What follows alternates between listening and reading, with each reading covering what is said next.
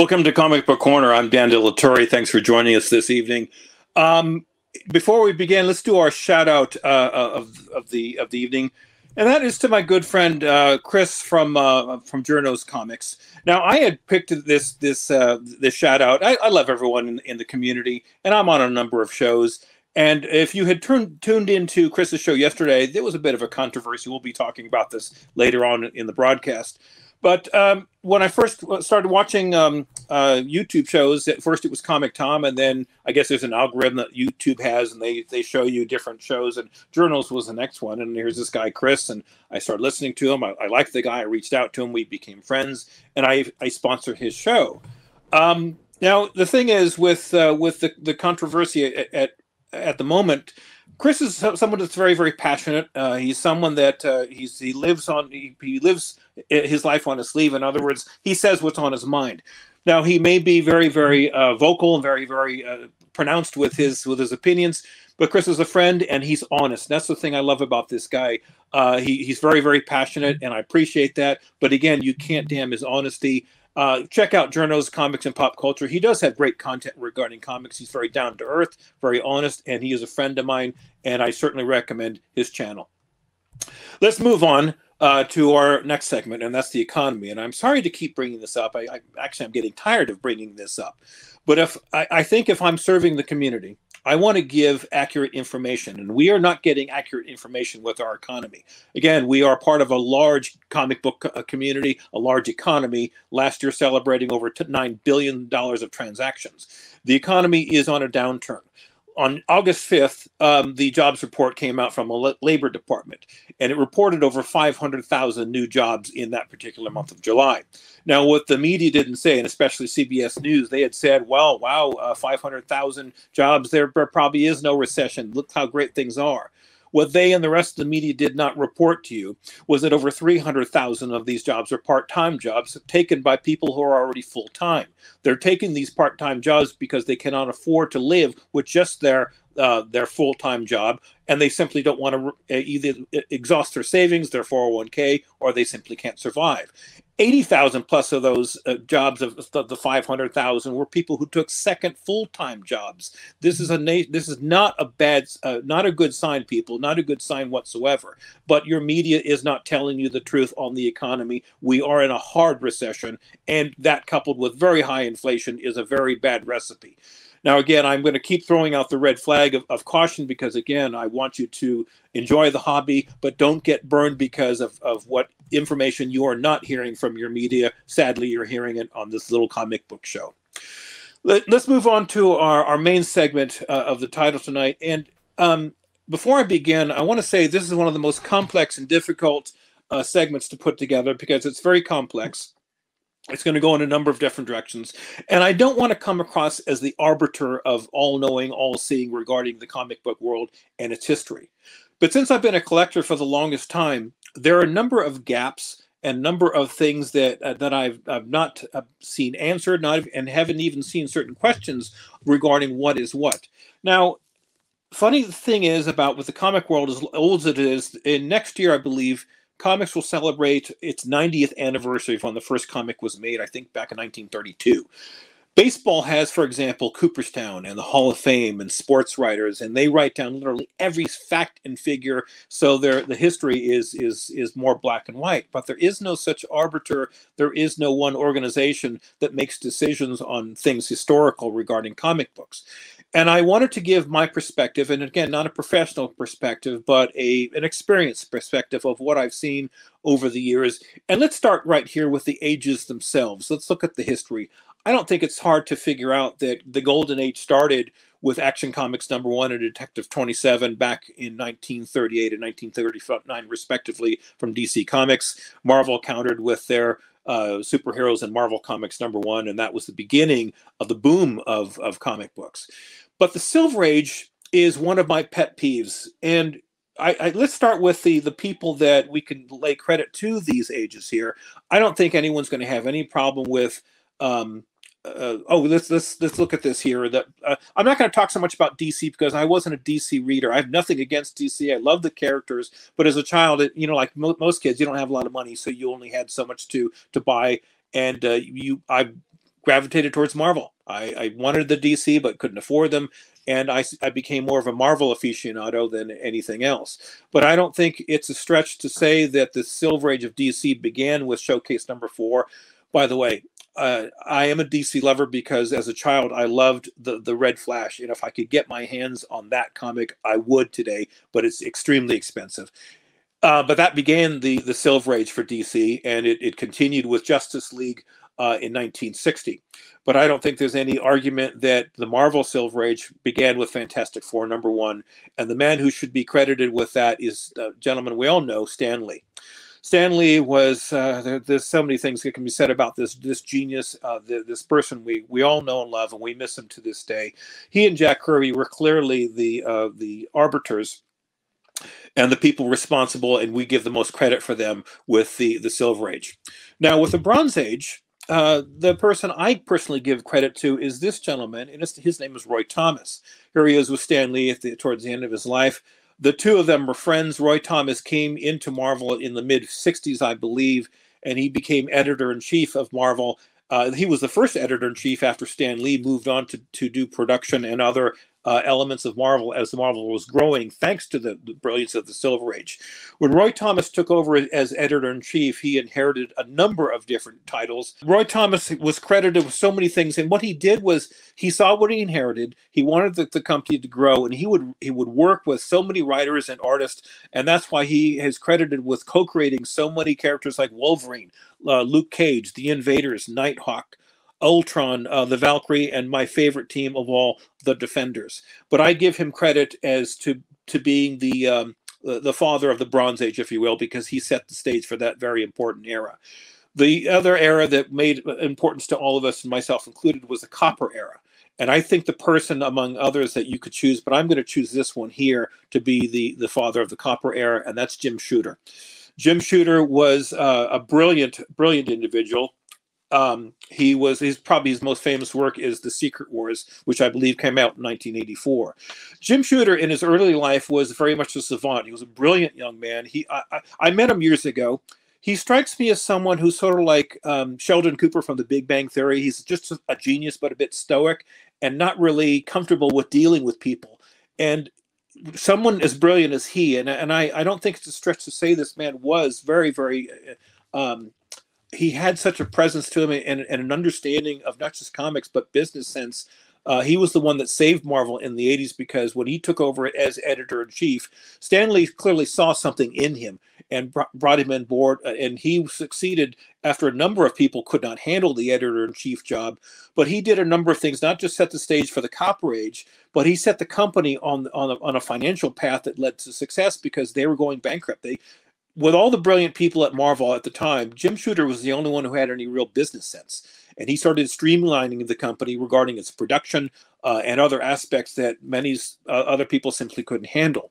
But those are the three people in the three ages that I really appreciated the most. But one thing, among others, that I wanted to address was when the Silver Age began and when it ended. Now, doing some research on this, and I hear Jaw laughing in the background, but we will talk later to that young man. Now, again, this is my personal opinion. The research that I found was a bit dicey. The only mention was probably one of the most reliable sources was Wikipedia. And Wikipedia has actually done a fairly good job, and I know Wikipedia has its own problems regarding accuracy, but they did say something that I agree with, and that is regarding the records of comic books in general. There really aren't that many records. Again, it's not baseball. It's not the Hall of Fame or or Cooperstown. They don't have these people were business people. They were trying to make a living. They weren't trying to make history. They were trying to survive like any business was. But probably the best article that I'd seen regarding when the definition of the Bronze Age began was this one I'm looking at here on my other computer from a website called TV Tropes. And they are confirming what other people are saying, that the Bronze Age began in 1970. And my first thought is this: an age or an era is a style or a flavor or an approach, and it unifies that same era by similarities along the way. So what was so special? What ended the Silver Age on December 31st, 1969, and why did the Bronze Age begin January 1st, 1970? and the only thing that this article mentions is it was the year that Jack Kirby went to DC. It also cites the a gentleman by the name of Mort Wessinger, who was the editor for the Superman titles for the longest time. I guess he had retired and moved on. A few other things, but nothing of these on this article strikes me as the end of an age. What I say is, again, the style, the flavor was very Silver Age-esque. I say that the Silver Age ended around 1974. And the reason why is because the stories, again, the stories are very Silver Age-esque. The artwork was very Silver Age. Even the paper quality and the size of the comic was the same. In fact, I just ordered some comics today. They just happened to show up today. And I'll give you an example, which I don't normally do on my show, but this is clearly a Silver Age book. It's a Strange Tales book, number 131, and you can see the size of it. This is a 20-cent book, Savage Submariner 67. As you can tell, they're both the same size as far as width. They're both in Silver Age Mylar. But the transition for the trimming of the size of the comic started in the 25-cent era. Not all 25-cent books are that way, because here's a 25-center. This was made a year later, Submariner 62. They're all the same size. This was 2 years later. This is Supervillain Team Up number 6, and you can tell it's noticeably smaller than the others. You can't put a Silver Age book in a modern sleeve, but that began in the mid-70s. But that's one element of it. But the other element too was, and that is when Stan Lee, who was still in charge of production at the time, he knew that comics were going up in price, and they were moving from 20 cents to 25 cents, so that's a 20% increase. Stan Lee, who was always thinking business, and he had this brilliant idea, quote unquote, to put something in addition for kids to collect as they bought these comics. It was called the Marvel Value Stamp. That way they wouldn't care about the extra 5 cents that they were spending, and they wanted to collect all these, 1 through 100 of them. And you can see to the right is the book that they issued. Pardon me. And so the idea was you collect all 100 of these, you put them in this book, you send it to Marvel Comics, and you get some sort of discount or whatever the prize was. Now, it might have seemed like a brilliant idea at the time, but anyone who owns a Hulk 181 and turns to that certain page and sees that cutout is horrified to see that Marvel Value Stamp gone. So, but that started at the 20-cent era and continued on. It was at the last 20-cent issue of every comic, and then moved on to the 25-cent issue. So from 25 cents on, I think for about a year or maybe less, all those Marvel stamps were in. But that was a transitional period. And again, looking at the quality of the paper, the ink work, that had to cost Marvel some money. And this is why I believe Stan Lee decided to raise the price 20 cents to that 25-cent era, because he was gearing up towards more better books that would last longer, because he saw the competition. DC was doing the same thing. So again, that is a sizable transition to see a difference between Silver Age ending and the Bronze Age beginning. So when the Bronze Age began, again, this is my opinion, it should be in 1974. The Bronze Age lasted, I would say, till about when I had my notes here, I'd say 1986. And then the Copper Age would begin 1987. That would be the 25th anniversary issues of Marvel Comics. The Copper Age, I would say, lasted to the mid-90s, let's say 97-ish. Now, there's no exact date on these, but again, I don't like the fact that the so-called powers that be are saying there is an exact date of when the Silver Age ended. 1970 simply doesn't work for me. I'd like, if there is, and by the way, this is an open discussion for anyone in the chat. You can talk to me on the air, or leave something on my IG, or leave something if you're seeing this on the rewind. If you have an opinion on this, John, I'm talking to you, please let me know. And I'd love to have an open discussion. Again, these are my experienced opinions. But also, one last thing about the Bronze Age.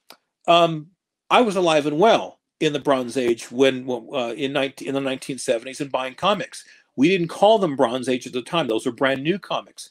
Now, the Silver Age definition had been established, but again, I suppose you put 2 and 2 together, the Bronze Age would follow. But when I was buying them, they weren't called Bronze Age. I think there needs to be a review of what is what regarding that age, but sadly, there really is no organization that I can find anywhere that has any determination whatsoever. So I'm hoping if I could change anything regarding the comic history, it would be the definition of when the Bronze Age started and when the Silver Age ended. There are a few other questions that come to mind as well that, again, I'd like to have an open discussion if you have them, questions that you've had that you've not seen answered, or you've not even seen asked. So let's move on to some of our other images here. Avengers 4. Here's a question I've never heard posed. We all know the famous story of Avengers 4. By the way, I'm a proud owner of that, signed by Stan Lee. The story goes, if you've not heard it, the Submariner rescues frozen Steve Rogers, rescues him from the ice. He's brought back to life by the Avengers, and the story is told of when he was frozen in the ice somewhere around the end of World War II. What Marvel or anyone else has never addressed is, when is that time? When was the last Golden Age appearance of Stan Lee? When was he thrown into this ice? If I had to take an educated guess, it would be this issue here to the left. That is All Winners number 21. That is an incredibly rare book. I almost had one in a bid, but it's an extremely pricey book. There's only 100 that exist. By the way, as an aside, there are a few 9.6s of this 1946 book out there, and there is one 9.8. That absolutely blows me away. I have no idea what that would be worth. Now, if the connection is made that is the last Golden Age appearance of the Steve Rogers character, imagine how much that would skyrocket because of the scarcity of the book. And it also makes sense because he's with the only team that Marvel ever came up with in the Golden Age. That was the All-Winner Squad. There were only 2 issues issued, issue 19, which I did have, which was stolen, sadly, and issue 21, and then it sadly ended. Another issue about, another question about Avengers 4, since you can see Steve Rogers right next to the Submariner, if he's fighting the Submariner in Avengers 4, how come the two didn't recognize each other? That also was never addressed, at least not in that issue here. So that's one of a number of questions I have. But one of the problems I have is that we have, and I think someone touched on it today. Oh, it was Hyper Combo Comics touched on this in his on the Comic Book Kingpins. He said, in essence, that we are sort of at the mercy of CGC, which is still sadly the top grading company, and whatever they say on their label goes. Now, there are a number of characters that I would like to see identified. One character here is the Valkyrie. The Valkyrie starts in Marvel Comics in Avengers 83, and now this is just the Valkyrie persona. If you haven't read the story, it's actually the Enchantress posing as the Valkyrie. And but she's revealed again to not be the actual Valkyrie. She reappears again in Hulk 142. That was the Roy Thomas story, a fun story. By the way, I recommend you get your hands on it. But my personal view is that in fact, I don't think this is an opinion. I think this could be solidified. The first true appearance of the Valkyrie, the Brunhilde Valkyrie, is Defenders 4. But there's no definition from CGC or anyone else that I can find, even on Wikipedia.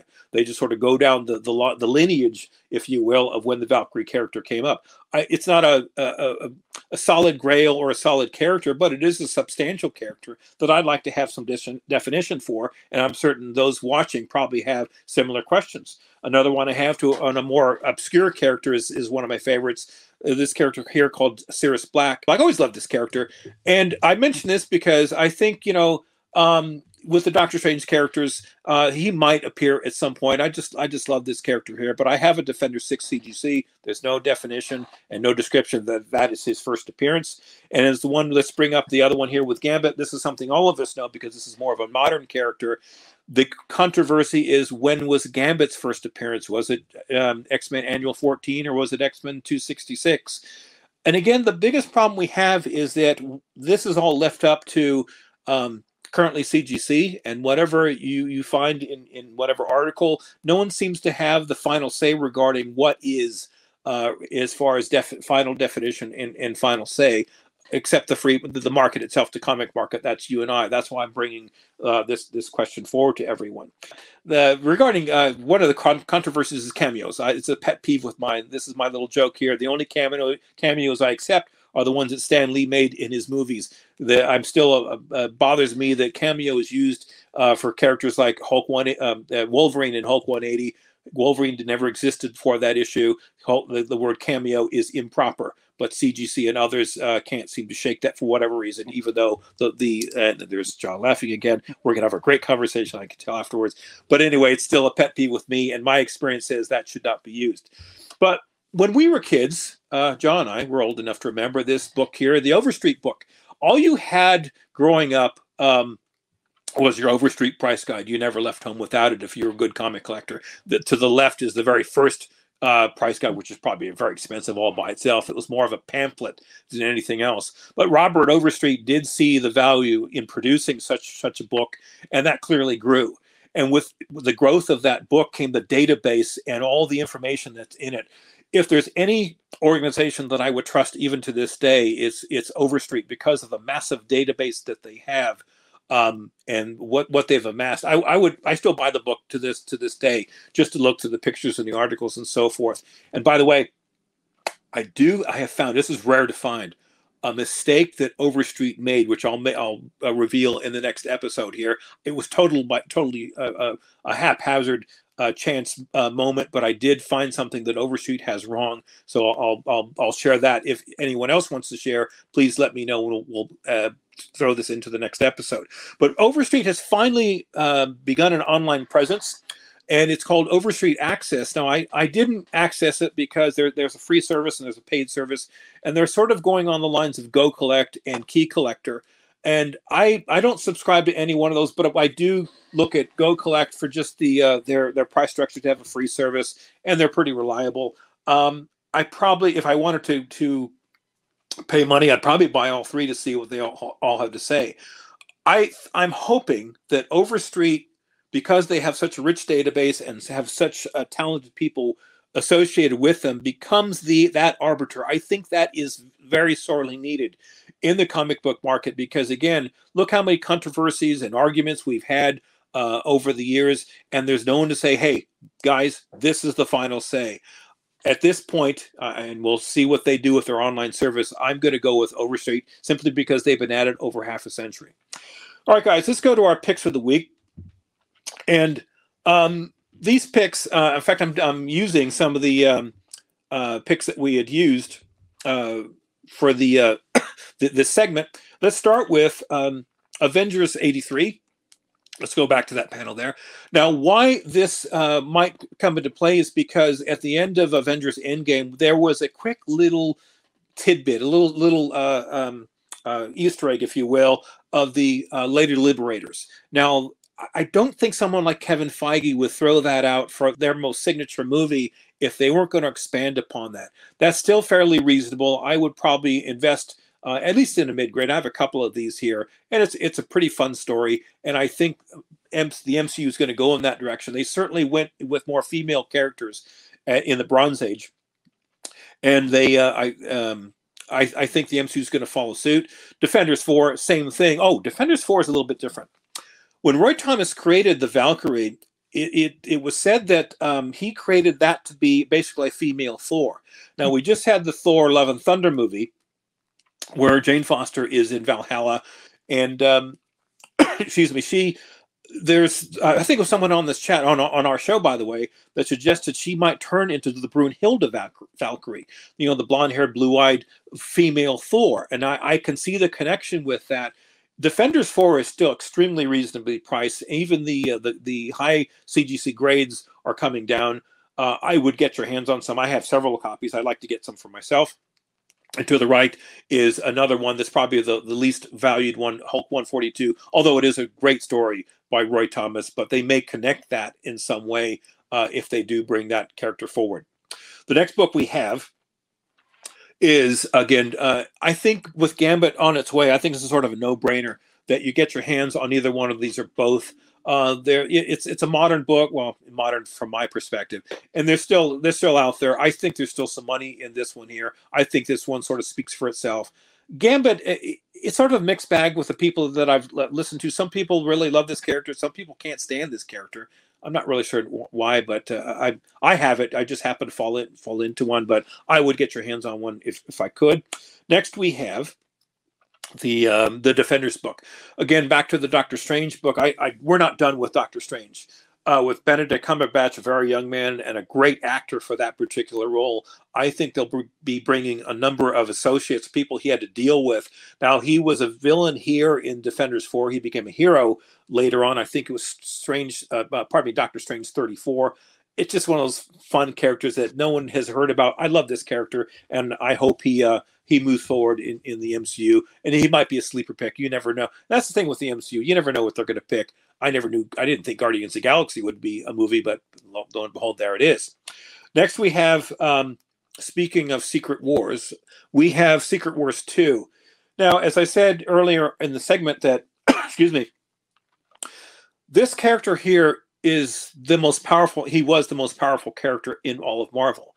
And I don't know, I mean, you could technically say Secret Wars 1, issue 1 was his first appearance as just a voice. You heard him from afar speaking to everyone, including Galactus.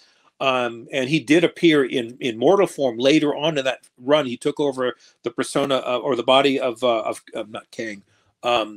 He took over a character that I'm drawing a blank on, but he did appear in mortal form towards the end of that series. He appears in multiple forms, starting here in series 1. My recommendation is you get both series if you can. I know issues 1 and 8 are a bit pricey, but it's worth it. The read was great. This is, again, Jim Shooter's creation, and I think he was certainly onto something. It was a brilliant, brilliant move. And with the She-Hulk show coming up, starting later this week, I think this is a dynamite character. I think this is going to be a long-lasting character, and like the Black Panther character, is going to be around for a long time. And I think even as pricey as this book is, I think this is really, really going to move. I think you should probably get your hands on this sooner than later. Hold on to several copies. I have a really nice high-grade copy. I wish I had more, but I certainly recommend this book to seek out sooner than later.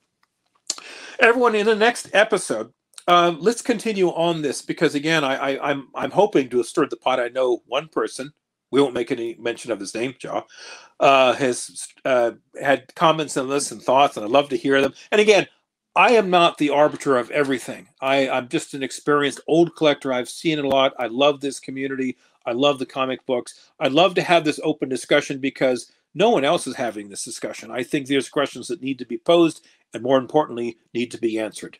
Everyone, thanks for joining for the Ian Hoodrat Network. I'm Dan De La Torre, and this is Comic Book Corner.